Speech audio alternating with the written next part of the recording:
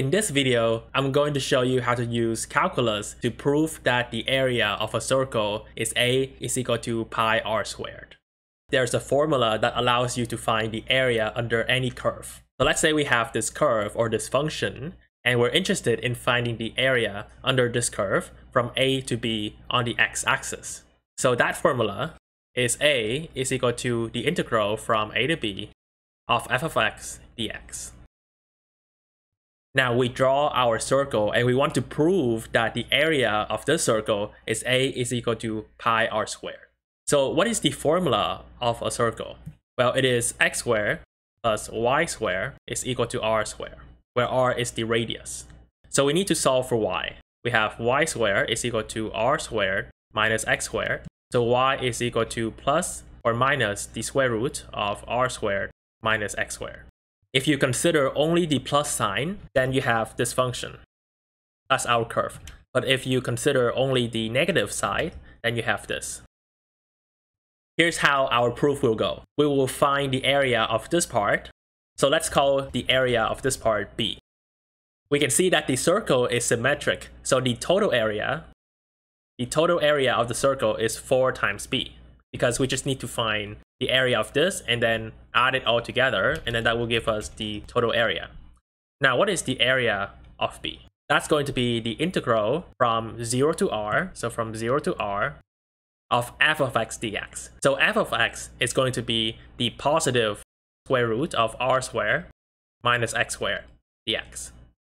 And why is it the positive square root of r squared minus x squared and not the negative side? Well, that's because we're trying to find the area under this part, and this is the positive side of the circle. Let's solve for B, and as you can see, this integral requires trigonometric substitution. And we know that this is equal to f at r minus f at 0 according to the fundamental theorem of calculus, where f of x will be the antiderivative. So we have the integral of r squared minus x squared dx. And what form do we have? Looking at our 3 forms for trigonometric substitution, we can see that our form matches this one.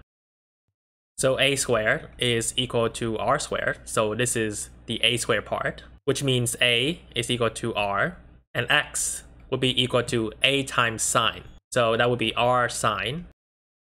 The next step is to find the derivative, so dx over d theta. What is the derivative of r sine? That's going to be r cosine, which means that dx is equal to r times cosine d theta. So f of x is equal to the integral of r squared minus x squared, and x is r sine theta times dx, and dx is r cosine d theta. This is equal to the integral of r squared minus r squared sine squared, r cosine d theta. And we can also factor out the r squared. So we have the square root of r squared times 1 minus sine squared, r cosine d theta. So one of our trigonometric identities from high school says that cosine squared plus sine squared is equal to 1, which means that cosine squared is equal to 1 minus sine squared, which is basically this part right here. What is the square root of r squared cosine squared? It's just going to be r cosine times r cosine. And we end up with r squared cosine squared. We know that cosine squared is equal to 1 over 2 times 1 plus cosine of 2x. So we have r squared times 1 over 2 times 1 plus cosine of 2 theta, d theta. And just for fun, the other formula, which is sine squared, that's equal to 1 over 2 times 1 minus cosine of 2x. Here r is a constant, so we should move this outside of the integral as well as the 1 over 2. So we have r squared over 2 times the integral of 1 plus cosine of 2 theta d theta. This is equal to r squared over 2 times the integral of 1 d theta plus the integral of cosine 2 theta d theta. What is the antiderivative of 1 d theta? It's just going to be theta. And what is the antiderivative of cosine 2 theta? Let u equal to 2 theta. So du over d theta, the derivative will be equal to 2. So du is 2 d theta, and d theta is 1 over 2 times du. So we have the integral of cosine of u, and d theta is 1 over 2 du. We move 1 over 2 to the front, and this will give us 1 over 2 times sine of u plus c, where u is 2 theta.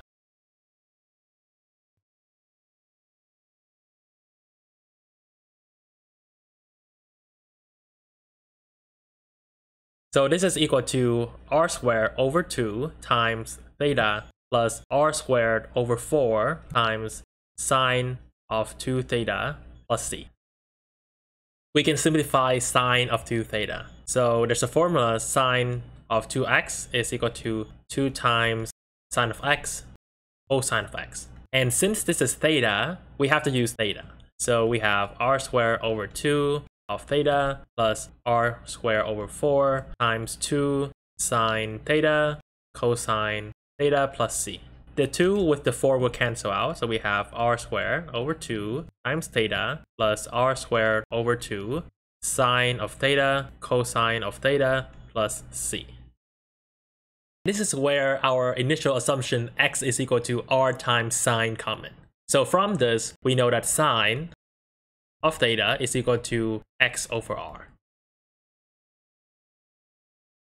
We have the SOHCAHTOA rule, and this means that sine is opposite over hypotenuse. So x is the opposite side and r is the hypotenuse. We need to find this side. Let's call this b. So according to the Pythagorean theorem, we know that b squared plus x squared is equal to r squared. So b squared is r squared minus x squared, and b is equal to positive square root of r squared minus x squared. And why is it positive square root, not plus and minus the square root? Well, that's because the side of a triangle is always positive. So we know what sine is. We know that sine is x over r. How about cosine? Well, cosine is adjacent over hypotenuse. So the adjacent side is r squared minus x squared, and the hypotenuse is r.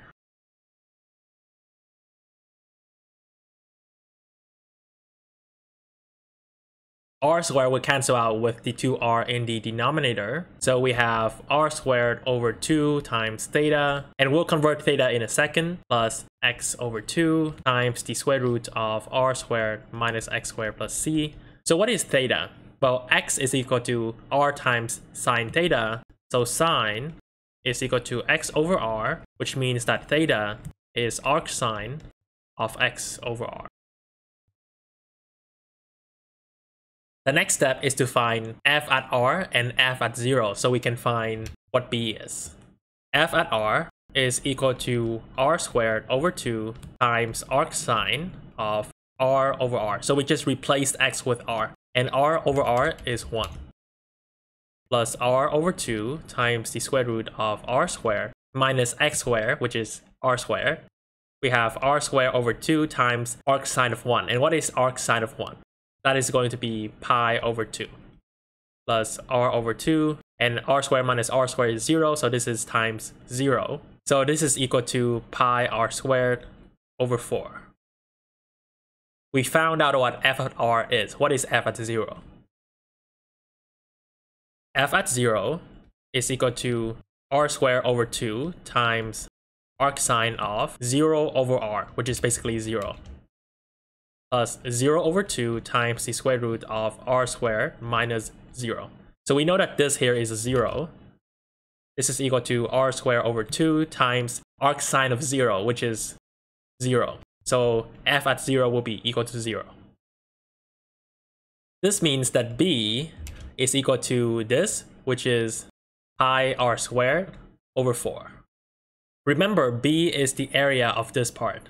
We said that a, or the total area of the circle, is equal to 4 times b. That gives us 4 times pi r squared over 4, which is pi r squared. And this is the proof for the area of a circle.